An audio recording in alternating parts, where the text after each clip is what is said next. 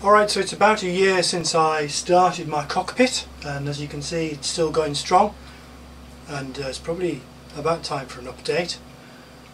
Nothing, obvious, in your face, different about it. You probably recognise this if you watched along the blog while I was building, but there are. So I have to say I've still been spending more time tinkering with this than I have flying it. So there's a lot of things, little details I can tell you about.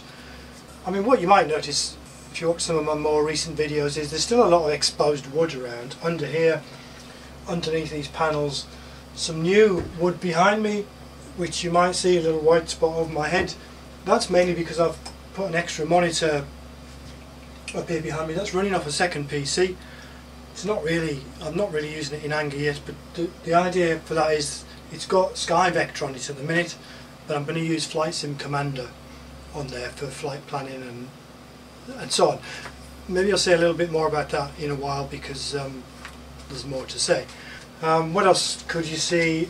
I've got, you won't see this from here, but I've made some little flip down tables. I'll show you these in close up to put the mouse, use the mouse on. There's one on this side as well for the mouse for this computer. There's the mini keyboard for that computer, and I've also got one of those mini keyboards for the main PC, which I'm not using at the minute, but I'm planning to do that imminently. I've got myself a nice cockpit light. That's a red light. It's actually a white light with a pink post-it note taped over it, but it works really well. I can see everything I need to. It's unobtrusive. I'll leave it on for now. I should say I'm not using all the buttons that I've created. If you're watching my close-up, Twin Otter close-up videos, when I get to the end of that sequence, really I'm going to have a video that pulls it all together. And one of the things it's going to say is, if I was doing this over again, I wouldn't build probably half the switches that I've done here. All the test panel, for example. Don't know what's going on with my voice here, sorry about this. Well, I do know what's going on with my, I've been taking antibiotics and it's done something to my voice. Okay, down to business. I keep banging into this. What you'll see if you look closely behind me, you notice I'm still using the Elite yoke. Now there's a bit of a joke going on here. It's over a year ago, when I was talking about being very excited about the Iris yoke.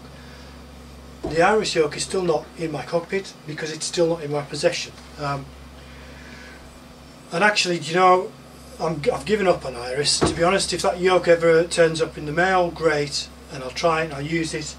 Will I keep it?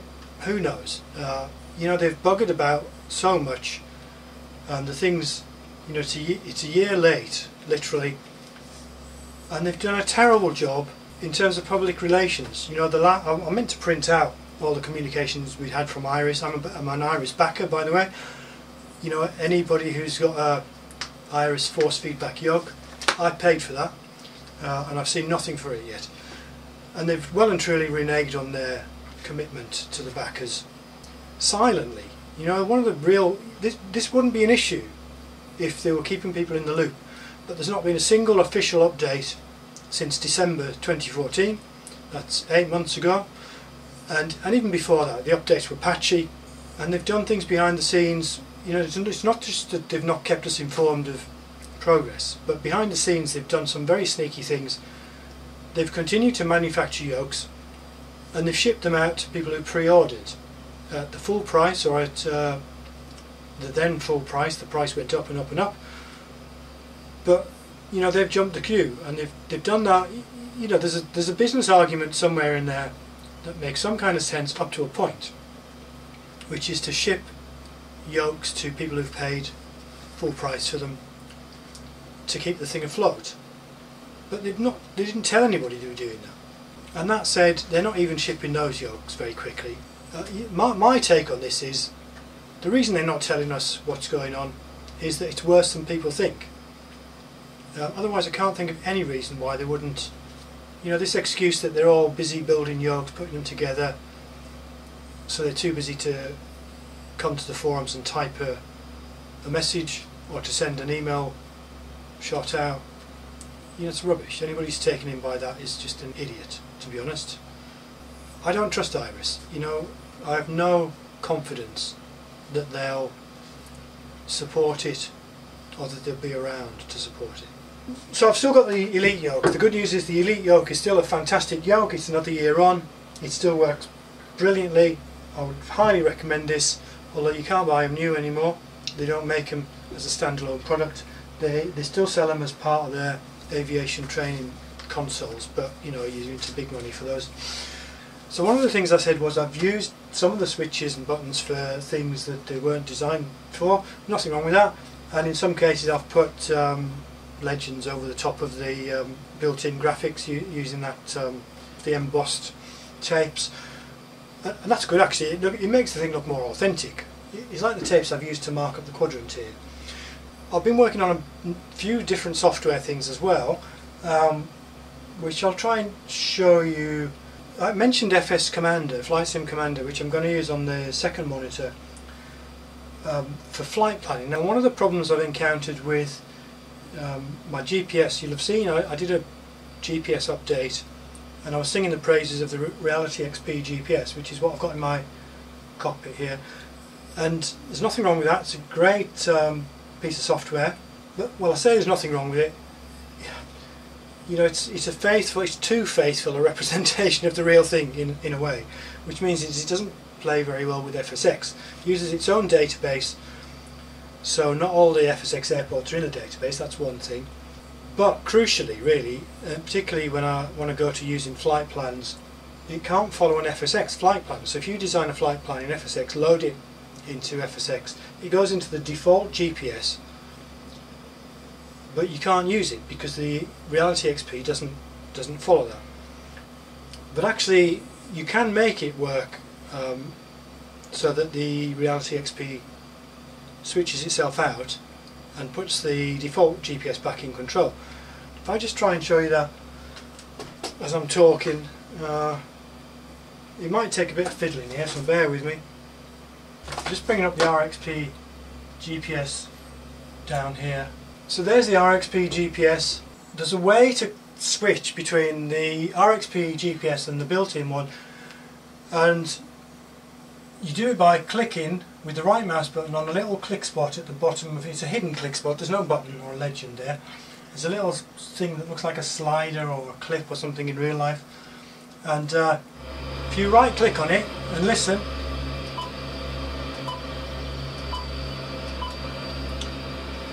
you get a beep, and what that beep is telling you is it's switched backwards and forwards between the RXP and the internal GPS. And take it as read, I'm not going to demonstrate this, but when it's toggled to the internal GPS, that GPS will follow the flight plan, but also the navigation functions are slaved to the internal GPS instead of the RXP, and so on. Now that's great, but it's, you know, infuriatingly, it's only half done, in the sense that everything else on the Reality XP GPS can be controlled by keyboard commands, which in turn can be mapped to buttons and switches, which means you can drive the full functionality of the GPS from the panel.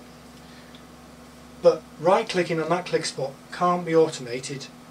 The only way you can do it, well, I'll come back to it, can't be automated, never say never, but the only way you can do it is by clicking with the right mouse button, which means you've got to use the mouse. Totally unacceptable. The whole point of building this cockpit was to do away with the keyboard and the mouse. So that's a pain in the backside, but I'm going to show you how I overcame that. In fact, I'm going to show you two different things connected to what I've just been talking about. The first one is how to automate that right mouse click. So we're just showing the GPS here, and I want to illustrate that. I've got the function I've written mapped to a toggle switch here, and what you'll see is something a little bit unexpected when I flip that. If I turn up the volume as well. Now, three things happened there that you might have noticed if you were watching carefully. The first thing that happened was the 2D RXP GPS panel popped up in the corner here momentarily, then it disappeared again. Second thing you might have noticed was we heard that beep, and that's the beep that tells us we've switched to, well, we can't tell just from hearing the beep. We've toggled between the RXP and the default. The third thing that you will have seen a brief indication of, you may not have been able to see the detail. What I'll do is I'll switch it back to default. If you watch the virtual cockpit GPS display, when I do that, you heard the beep and saw the 2D panel flash again. But we also get a message on the GPS display that says set OBS to 0 degrees.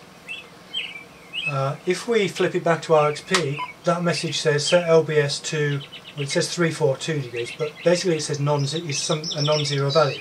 That's the only way we can tell which of the GPS units is now driving the navigation, and the message goes away after a while. If it says 0, that means the Reality XP is in control. If it's non-zero, it means the default GPS is in control. So we're going to go back to RXP now. It says 0. Now the way I've done that is probably the most horrible hack imaginable, and it's using I won't show you this, but it's a program called Key to Mouse, and it's from the same place that you can buy WideView. It's by the same author as WideView, Luciano something, can't remember his name, he's Italian, and it's a little program you have to buy. It's about $30 or €30 or something, which is quite hefty, but what it does is it traps mouse operations and allows you to bind them to keystrokes.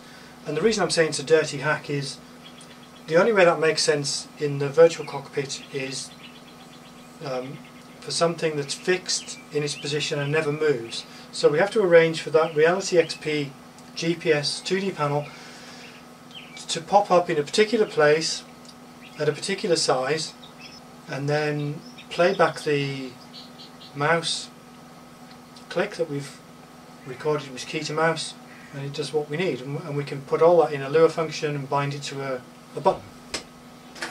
I think you'll agree that's pretty much the worst possible way to automate something, and it's the technique of last resort. It's something I've talked about before actually. If you want to know more about Key to Mouse, I think I did this in my video on the Aerosoft Dimona, the H36 Dimona, to automate the built-in non-standard GPS. So you might want to look back at that video as well. And the other thing I've done is the natural companion to that ability to use the built-in GPS to drive navigation and to swap between it and the RXP, and that is I want to be able to manipulate either of those GPSs. That's the Reality XP one or the one in the virtual cockpit, in the Twin Otter in other words, using my hardware panel.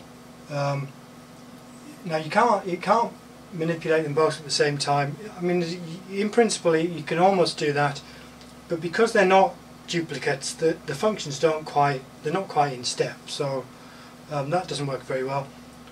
So basically what I've done is I've got another switch on my panel that just flips backwards and forwards between controlling either of the two GPSs, and that's just done in the Lua code inside the GPS functions.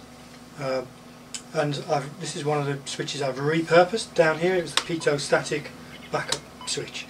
So if I flip that backwards and forwards, I mean you may not see this at that distance, but if you watch up here near the track IR sensor, there's a little window comes up because there's no indication in the cockpit. So I've had to make an indication. So a little window says GPS panel drives, and it says RXP or default. So that was easy to do. So I think that's pretty much it. You know, not too much more to say for now. I mean, I've got plenty to say, but not strictly about the Twin Otter. I'm looking at other ideas all the time, you know, thinking about Cockpit +1 if you like. I have got a new pair of rudder pedals. I've just got those yesterday in fact. I'm not sure how they're going to work out. It's a very good set of rudder pedals. They're made by Flight Link. They're actually anti-torque pedals intended for a helicopter, so there's no brakes on them. They're a little bit old and used, and also they got mangled a bit in the mail. Now that worked in my favour because I negotiated with the guy who sent them, and we've come to some arrangement. I've got them fairly cheap, but I'm going to have to do some work to sort them out. They're hydraulically damped. Now that's good and bad. Good because the feel is great. I've tried them out briefly. I'm going to have to anchor my chair somehow because the resistance is so much different to the Cytec pedals. I just whiz backwards and the rudder doesn't move.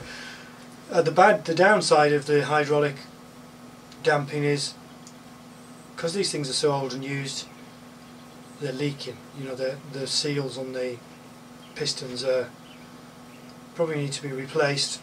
It's not catastrophically bad at the moment, but it's going to lose oil clearly over time. But we'll see. Anyway, that's to come. I'm not sure what I'll do about the brakes. I've got a few ideas about that. But we'll see. So that's it. The state of the Twin Otter extended cockpit. Maybe there'll be more to say as we go.